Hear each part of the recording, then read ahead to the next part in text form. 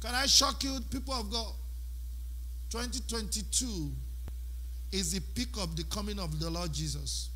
There's going to be a lot. There's going to be a lot. As a matter of fact, no year have ever scared me like year 2022.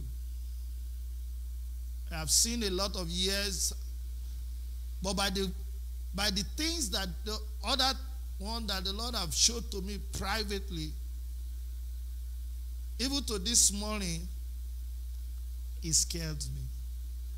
I feel like, oh my God, a plain new year that carry a lot of things like this.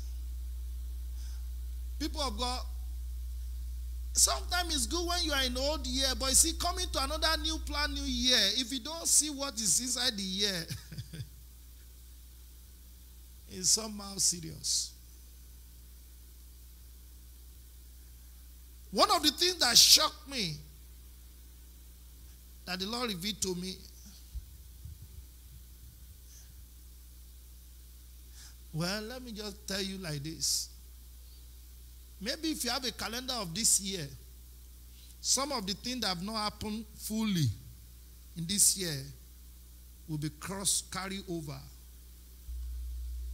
into the new year.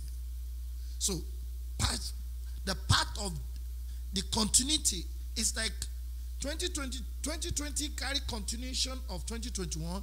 2021 will carry continuation of 2021 to 22 in a higher volume. So the volume is going to be increased. The dose will be increased.